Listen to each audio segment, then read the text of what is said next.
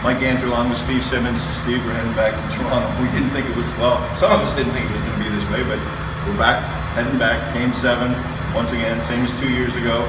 What do you think is going to go on this time? Well, first off, we were heading back no matter what. They were either going to be starting a new series in Toronto or ending the season there. So the Raptors were heading home, we're heading home, and there's one thing that's certain. Maybe the only thing that's certain about this team is you don't know what the hell to expect except to have your heart broken. Because that's the history of the franchise. It's all about heartbreak. Yeah, I mean, tonight it was, they came out with some fight for 2 quarters. Third quarter, it just seemed like it was so one-sided. It just went the other way, really.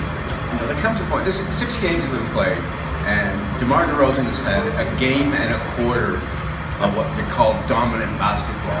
For a guy who's supposed to be a star in the NBA, and 10 points tonight, that's a disgraceful number for a player who's looking for a max contract.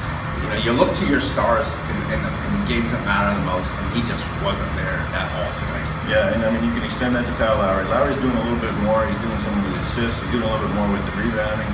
But I mean, they need him to score, and he hasn't scored this series at all either. So, anyway, back to Toronto, Game 7 Sunday for Steve Simmons for the National Post. I'm Mike Andrew.